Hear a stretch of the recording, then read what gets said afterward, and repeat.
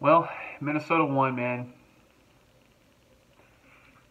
It drops us to 2-3 on the season. I mean, I would almost guarantee that every single player on that Minnesota roster that played in the NFC Championship game had this game circled. Player, coach, maybe even fans. Not that it mattered with the fans much, but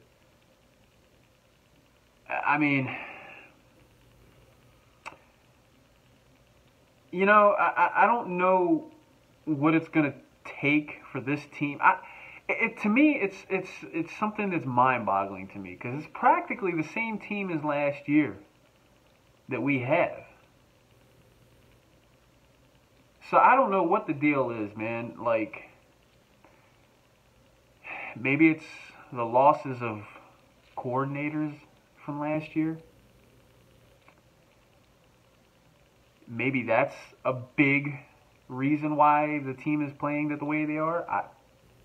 I don't know. Like I know this team knows what it takes to win Super Bowls. I mean, they just did it. So the more this season progresses, each week that goes by, my confidence level is declining. I mean, that's not saying that I don't believe that this team can get things turned around. I believe that they can, and I believe that they will. I just hope it's not too late, because right now they're already digging themselves in a hole, like a hole. They're 2-3, 2 losses out of the 3 to NFC teams. Thinking playoff picture here. So it's not a good start. It's not a good start. And I said it before, and I will continue to say it. For those Eagles fans that think that, or not just Eagles fans, because I think there's very minimal that can be included in this. But non-Eagles fans, I think that are saying that Carson Wentz is playing mediocre, or we should put Nick Foles back in. Because he's riding hot from the Super Bowl MVP last year. Those are exact words that I were told, believe it or not, by a non-Eagles fan. Really, Carson Wentz is like the brightest thing that we have on the field right now. He's doing everything he can. The line can't block for him. But yet he's still playing phenomenal. Stats don't lie. I mean, but not only stats don't mean everything, because there are those intangibles that are not calculated in stats, such as playmaking ability, being able to prolong plays when he's in trouble.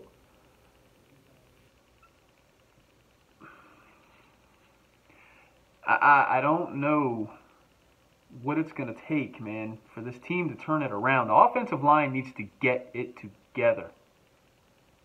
Get it together, man.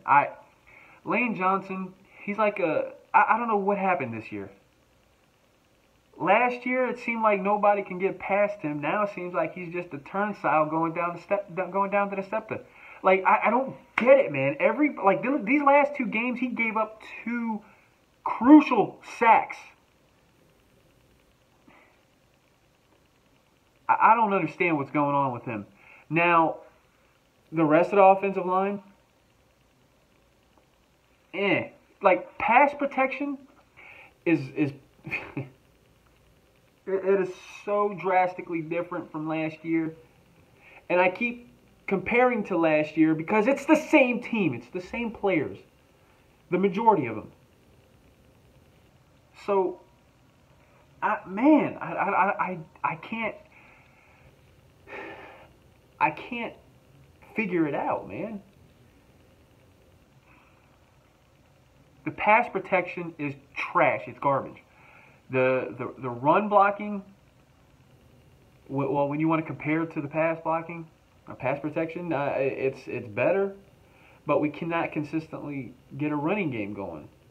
I mean, he'll break one here and there, but 10, 15, 20 yards. When Smallwood's in there, he likes to run like a battering ram. I like it. So I mean, all the running backs are subject to break a good 10, 15, maybe 20-yard run here and there. But the ground game is not consistent. It's not. The only thing that seems to be consistent is Wentz to Ertz. And then Jeffrey, he makes big catches, man. He steps up, man. He like that fourth down.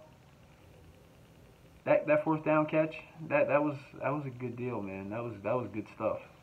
Like he's reliable. Defense, the thing is with defense and the secondary, basically, the secondary, I feel like Jalen Mills is taking the brunt of the blame, the majority of the blame here. I mean, he has some reasons to be blamed, or some things to be blamed for, but he's not the majority sole reason that the secondary sucks. I mean, Darby's out there. He's made some good plays, just like Jalen Mills. They've both made good plays, but Darby, like, he'll miss a tackle from time to time. Like Jenkins, like he has the leadership ability, which I love. I love Malcolm Jenkins. But I don't know if it's the play calling or if it's just him. I don't know. But like sometimes he'll be out of position, which results in blown coverages. Well, I mean, and he even admitted that one blown coverage against Tampa Bay, that first play of the game. We all remember that one. That freaking touchdown pass to Deshaun Jackson to open up that game. But you can see it on tape. Go back and watch some of these games. Just watch the secondary. Don't watch the game, the plays. Just watch the secondary. I mean, and you'll see it. That includes the linebackers from time to time too. I mean, they're the linebackers are there to support the run and the pass. So I don't know what needs to be done, man. The coaches are saying that, oh, well, the answers are all in-house, but I don't think that that's the case, man. I don't think that's the case, and I think that they need to start thinking about a trade, maybe. Something, man. Something. So, I don't know, man. That's that, man. I don't know. 2-3. We're in a bad position right now. But the saving grace, for us is the fact that we're playing in the NFC East, where the Giants suck. Cowboys, they're always below average, but the fan base thinks otherwise. But they are. And then the Redskins, they're the only team right now in the division that is showing any signs of life, but I don't think that that'll hold strong. I mean, we'll see. They play tonight. So, we'll see. The Giants lost yesterday. The Cowboys lost. So, that's a positive thing for us. So, I mean, if there's anything to be positive about, we can look at that as far as yesterday. And just hope Washington loses tonight. So, man, the Giants game coming up, man, in the Meadowlands. We'll see. We'll see, man. But I do think, though, I do feel that there is still time, man. There's still time to turn this season around. I do feel that they can turn it around. But we're already 5 games into the season, man. We need to, and in 3 days, getting ready to go and play our 6th game. So that's near half of the season already. So they need to get it together, and they need to do it quick. So anyway, man, look, Eagles fans, it's tough right now, and the microscope is on us just that much more because we're coming off of a Super Bowl win, and we're being called flukes, and we didn't deserve. It's funny how the vibe changes when the season starts because, you know, for me, I've heard nothing but pretty much positive and congratulatory type things the entire offseason. And now all of a sudden it just switches and it is what it is. So that's fine. I knew before the season started, and I even said it, that we're going to get the best from everybody. We're going to get the best from everybody.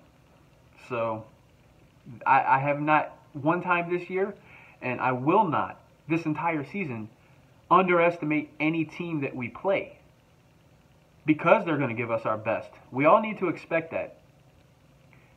They are going to give us our best, 150%, because we do have that target on our back.